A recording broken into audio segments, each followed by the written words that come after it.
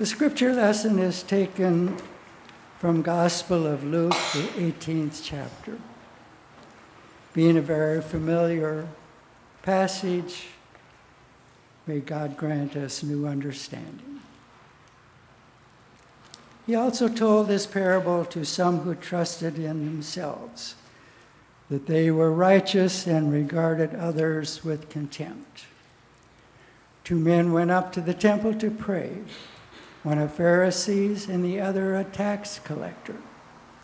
The Pharisee, standing by himself, was praying thus, God, I thank you that I am not like other people, thieves, rogues, adulterers, or even like this tax collector. I fast twice a week. I give 1/10 of all my income. But the tax collector, standing far off, would not even look up to heaven. But he was beating his breast and saying, God, be merciful to me, a sinner. I tell you, this man went down to his home justified rather than the other. For all who exalt themselves will be humbled, but all who humble themselves will be exalted.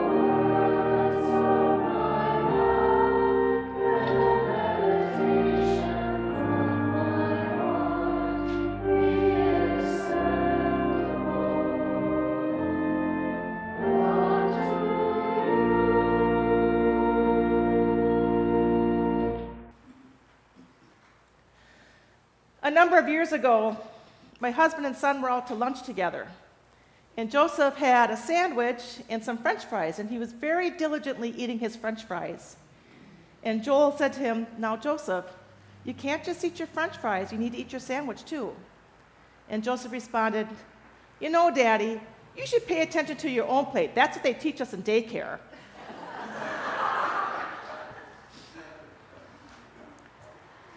Today, our scripture reminds us to pay attention to our own plate.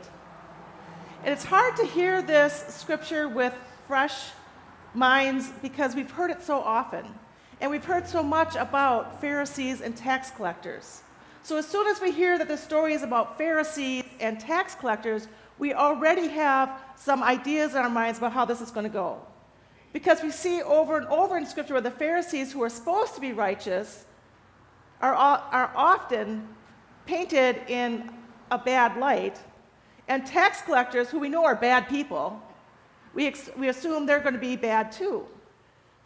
But for the first hearers of this story, the Pharisees were well respected. We have to remember that. Pharisees were the ones who kept the law. Pharisees were the ones who were faithful. Pharisees were the ones you looked up to. Tax collectors were horrible people. They worked for the Roman citizenry. They were the ones who cheated people left and right for their own gain, and nobody liked a tax collector. But here they are coming to the temple to pray, and you've got the Pharisees saying, oh, I'm so wonderful, I'm so good, I'm glad I'm not like that dude over there. And then you've got the tax collector saying, I know what I do is wrong. I don't know what to do about it. I'm a bad person, forgive me, looking for repentance. You know, we often wonder why. Why don't more people come to church? And I think because too often we are like that Pharisee. We think because we come to church, somehow we're better people. And we find it easy to judge those who don't come to church, who don't share our faith. And this story is exactly what this is about. The Pharisee who thinks who's lauding himself and criticizing the tax collector. and the tax collector who's willing to look for repentance. The trigger is they're both doing this before God. The Pharisees coming to God to pray, saying what a great guy he is, and talk about how bad other people are. He doesn't pray for the tax collector. He prays against the tax collector. The tax collector is at least praying for himself, looking for some redemption. So maybe the question is, how do we come before God in prayer? Do we pray on behalf of others? Or do we pray on behalf of ourselves? Do we come before God and say, gosh, thank you for making me so good. I am awesome today. Or do we come before God looking for honesty of who we are? I'm not all there, God. I'm working on it. I'm not all there. Help me. And help all of us, because none of us are all there. None of us have arrived at perfection. None of us will arrive at perfection. But what we can do is pray for ourselves and pray for one another that we can do better.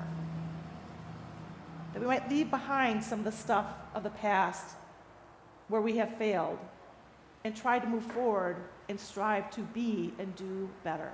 That's what the tax collector is doing. Now, does he leave his profession? We don't know. The story just kind of ends there, that he came looking for forgiveness. And that's really all we can do. Seek forgiveness in whatever we have failed at, wherever we have wronged. We all have that place in our lives where we could do better. The tax collector acknowledged that. The Pharisee couldn't see it. And isn't that kind of sad? Because when we acknowledge where we failed, when we acknowledge where we could have done better, there's hope for us. There's hope for our future. There's hope to move forward and be a better person. But if we fail to acknowledge that we've ever done wrong, where is the hope for us?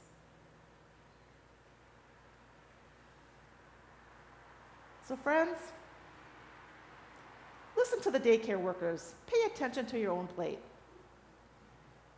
And on the way, pray for one another and yourselves, ourselves. For God is a God of grace and forgiveness, but we have to ask for it first. Amen.